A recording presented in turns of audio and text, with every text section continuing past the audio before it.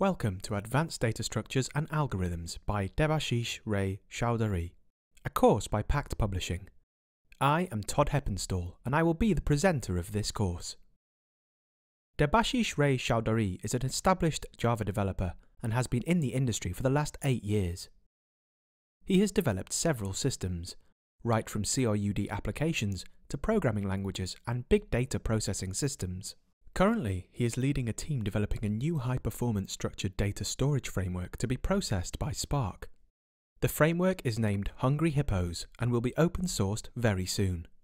He also blogs at geekyarticles.com about Java and other computer science-related topics. Let's look at the overview of the course. When it comes to learning algorithms, it is best to use the language that one is most comfortable with.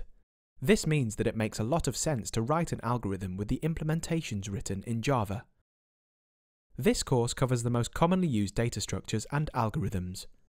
It is meant for people who already know Java but are not familiar with algorithms.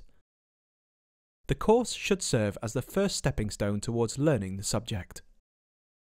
The first section, Efficient Sorting, Quicksort and Merge Sort, introduces the two most popular and efficient sorting algorithms.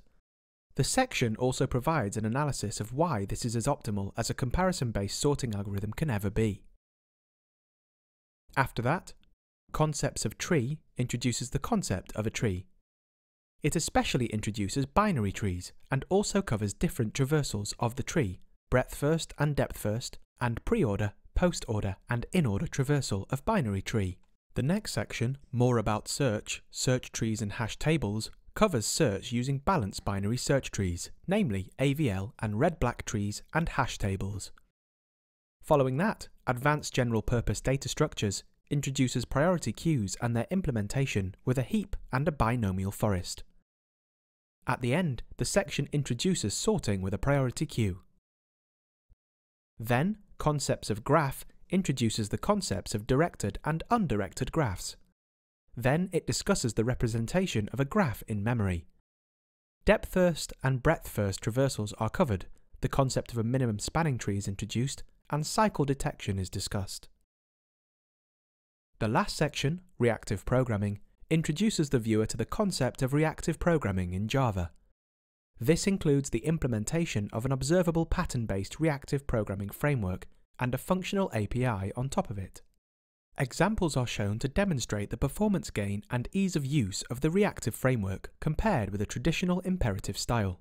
This course will help viewers to explore advanced data structures in Java. Different sorting methods, data structure concepts, and reactive programming are the takeaways of the course. To run the examples in this course, you need a computer with any modern popular operating system, such as some version of Windows, Linux, or Macintosh. You need to install Java 9 in your computer so that Java C can be invoked from the command prompt. So, let's begin this journey together, and I hope to see you there.